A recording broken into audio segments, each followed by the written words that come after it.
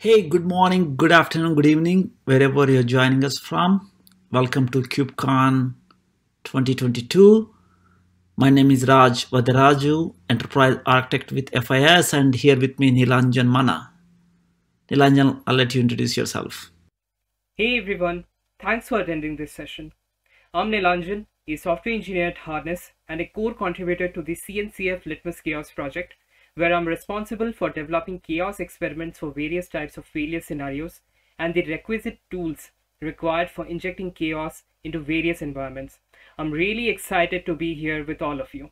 Over to you, Raj. All right, so today we're going to talk about chaos engineering applied to the fintech domain. Before we jumping into chaos engineering, let's spend some time on fintech domain. What it is, here goes a problem statement. Non-banking services companies would like to offer banking services and products. Example could be a cab company such as Uber, which provides digital platform to its drivers, and passengers would like to offer auto loan.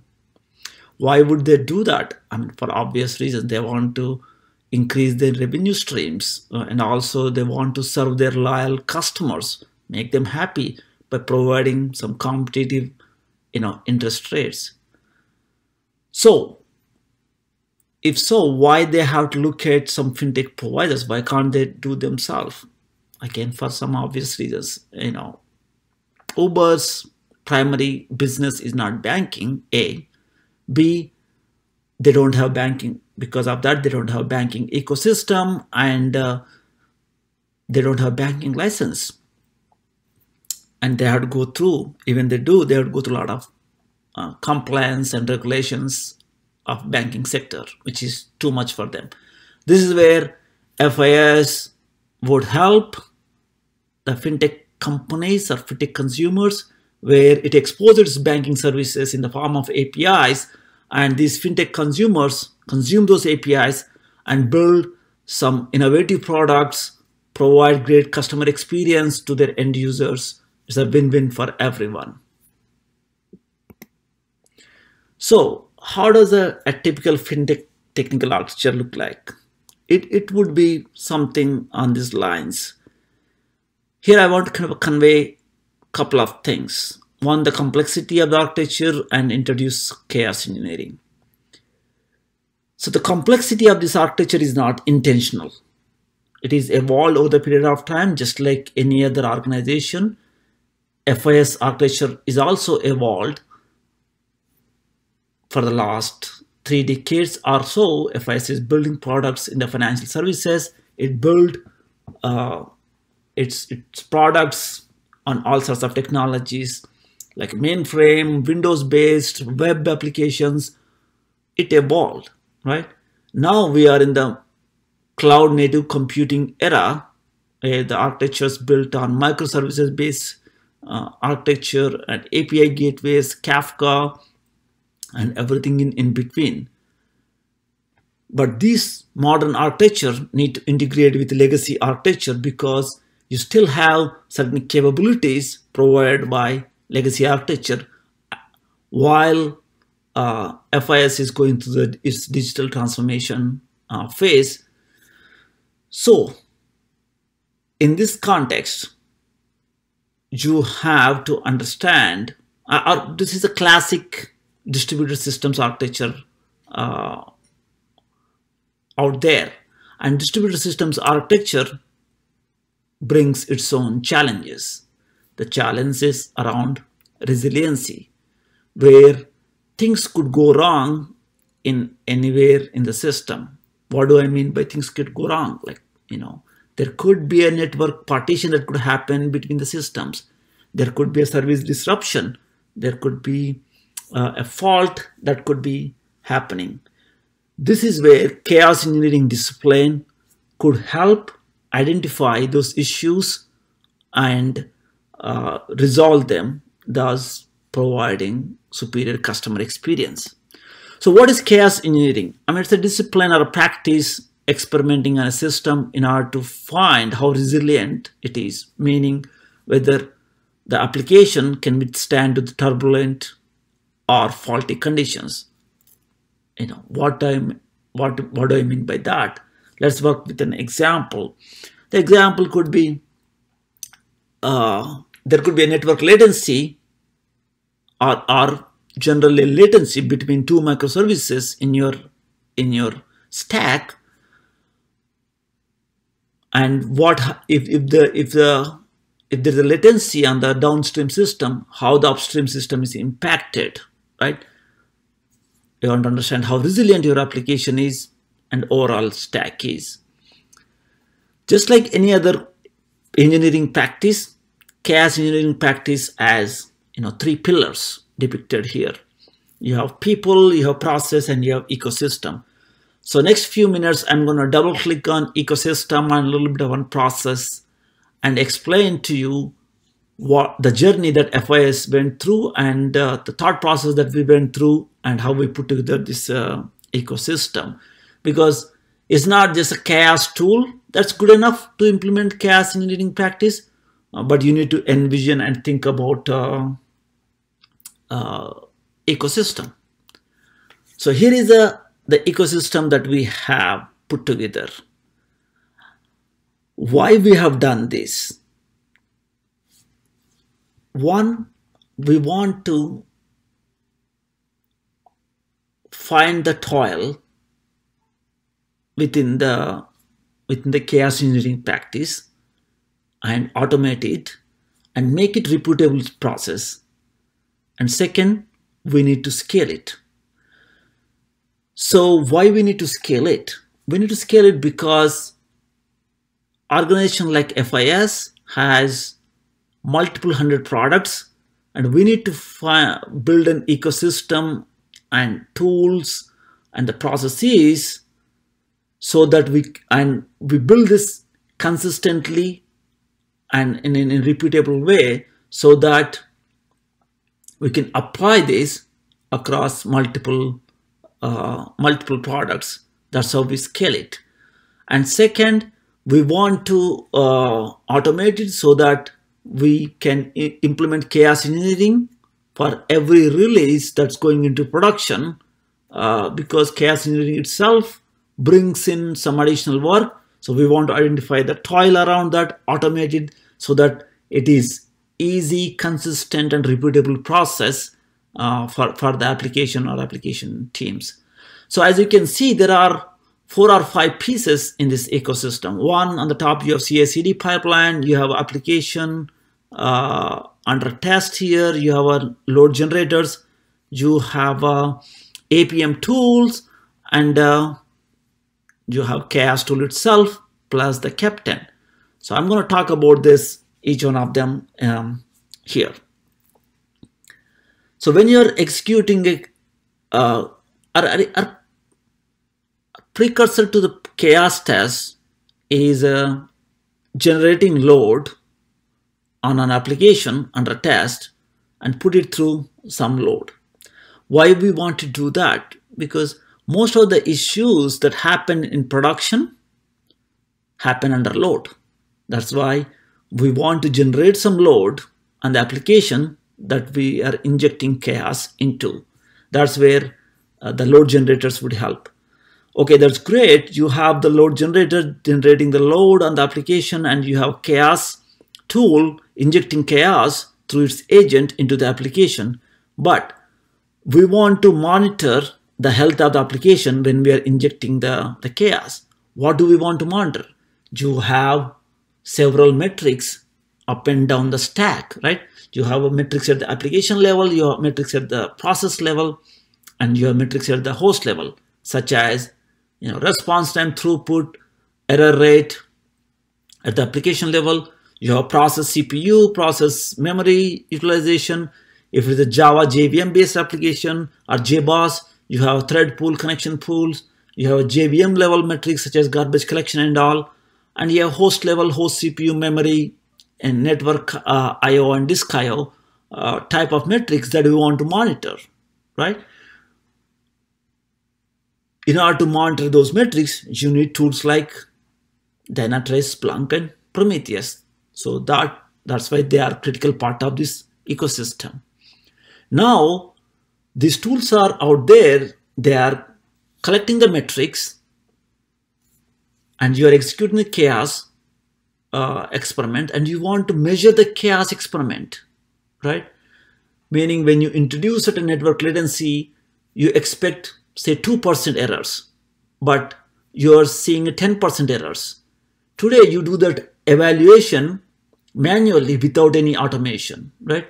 But with a tool such as Captain, which helps with automating these evaluations, where you define your SLIs, in this case, an example that I just mentioned, error rate, and SLO, which is not more than 10%, right? You define that, you codify that in a YAML file, and you put it in the Bitbucket, pretty much like some sort of a GitOps model here. And you integrate Captain with the APM tools down below. Now, when you execute a chaos test, you tell Captain, hey, Captain, I executed this chaos test for this period. Go evaluate for this 5 minutes or this 10 minutes. And then it goes, pulls that SLIs, SLOs, pulls the metrics from the dynet trace, evaluate, and gives you, hey, for this test, you said you wanted 10% error rate is acceptable because you introduced chaos, but I saw like a 30% error rate. That means your chaos test failed.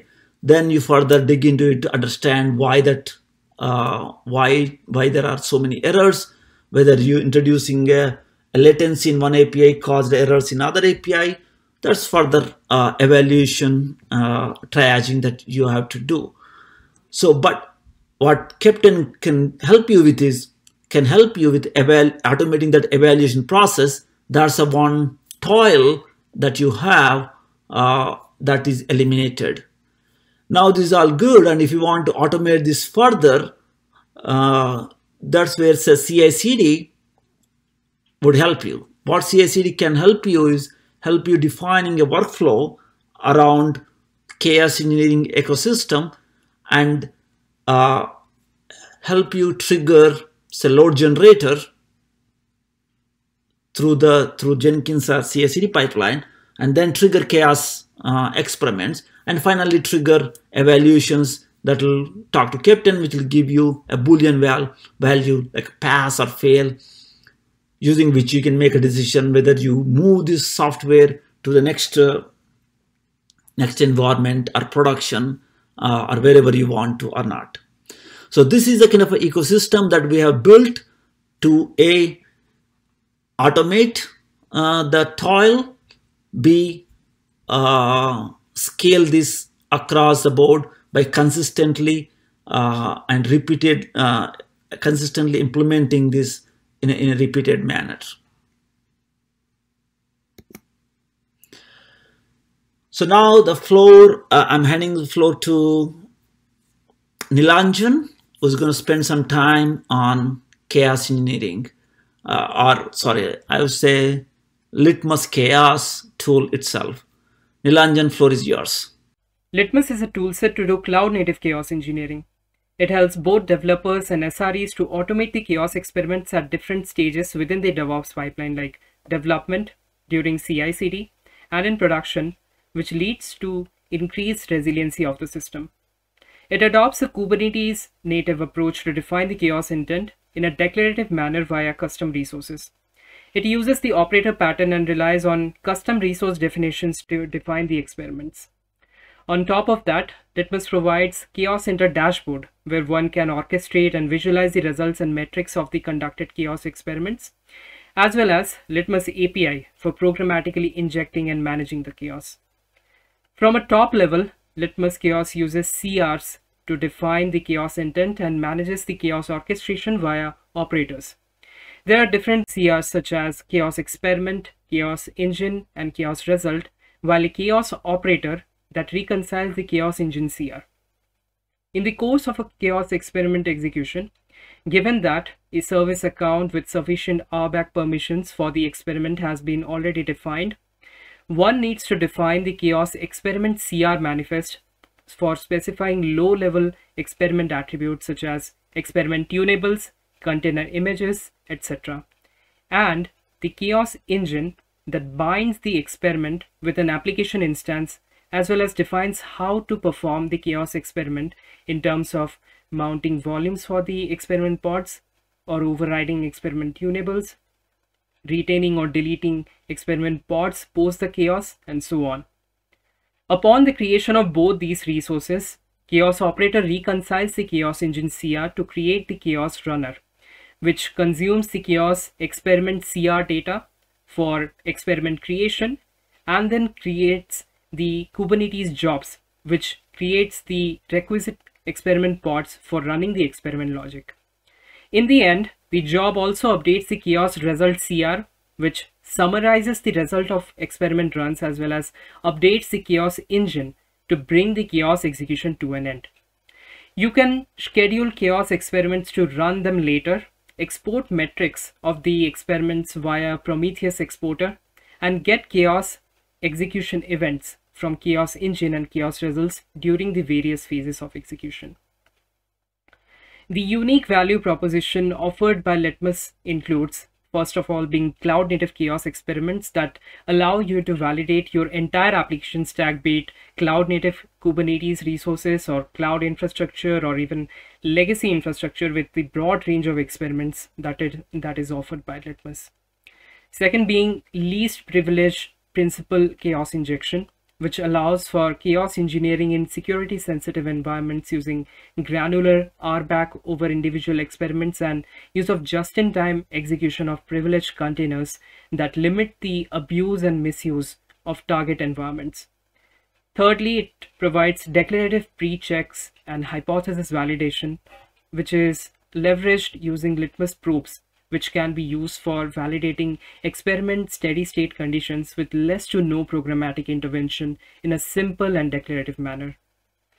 For fourth, we have conditional auto-stopping of chaos injection, which is one of the features of the Litmus probes where the failure of the probe condition check leads to the safe abort of the chaos experiment, which prevents any harm to the target resources. Fifth, it provides custom chaos recovery actions, and it can be defined as a part of the chaos scenario in a declarative manner to introduce custom chaos recovery steps that can execute conditionally. Sixth, it provides declarative custom tasks, which aids at parallelly running the tasks that simulate real-life conditions for the chaos execution. So for an example, running a load generator to simulate a network traffic is what we can do here. Finally, the last one, quantification of system resiliency, by use of weighted experiments and probe success criteria to quantify the result of your system as a metric score. Now, let us take a look at how some of the Litmus chaos experiments can be leveraged in real-life situations to evaluate system resiliency. Thank you, Neelanjan. Thanks for that nice overview on Litmus tool. So let's dive a little bit deep into the experiments that LitmusChaos provides. Here I want to kind of focus on how do you measure the experiment, right? Just like any test, you want Litmus test or Litmus experiment to be measured. Litmus offers wide variety of experiments. Here I took 3 experiments as a sample, and I want to introduce how we measured when we execute this experiment. For example, when we execute pod HTTP latency, we measured thread pool, connection pool utilization, error rate, and throughput. Why? So again, back to that microservice A and microservice B example, if we introduce latency between A and B, we want to understand how is it impacted. The resources on A is impacted. Pod memory hog, if you introduce a memory saturation type of event and a microservices or Kubernetes architecture, the pod is killed with kill event. We want to understand whether that the APM systems are alerted because of that event. How is the service response time of APIs of that exposed on that pod, and as well as does the pod memory hog on a particular pod or a kill event of a particular pod caused any wider impact, right? That's how it helps you with the broader stability resiliency issue or understanding the stability resiliency of your application. HTTP status code. So if you want to inject 500 errors on a microservice running on a pod in a, say, account creation workflow, right? What you want to understand is when you introduce 500 errors, how it impacts your business metrics such as account creation rate, how resilient your overall application stack is, how it is impacting your business metrics. So earlier I talked about Captain doing a chaos evaluation. So what is the example of a chaos evaluation? Here, the way we envision chaos evaluation as a kind of three-phase manner. You have a pre-phase, pre-chaos phase, during chaos phase, and post-chaos phase. Pre-chaos phase, you can think of like a steady state. During the steady state, you may define the metrics that you want to measure, and you define the thresholds. Example, you want to measure throughput, error rate, response time, CPU memory, connection pool utilization, thread pool utilization. Say, for example, for response time, you want 3 seconds, throughput 100 transactions per second, error rate less than 2%. And now you executed the test, steady state, 5 minutes as depicted here, right? You give the captain saying, hey, captain, here is my SLI definition, and here is my 5-minute window. I executed the test, go evaluate it. The captain comes back saying that it's all looking good, green, steady state is good. Now you introduced chaos, example, a network latency. Now, typically when you introduce a latency, the throughput will go down, the error rate will go up. But your hypothesis is that error rate could be impacted only one API where you introduce the latency, and it could cause maybe 5% error rate. You feed that your SLIs that you want to evaluate and their objectives or thresholds again in this YAML file, and feed it to captain and tell captain, hey captain, I executed this chaos. This is my chaos phase is between 10th minute and 15th minute, and here is my SLO definition for this. Go evaluate. Captain would evaluate and comes back to you whether it is pass or fail. If it is within the bounds, it's a pass.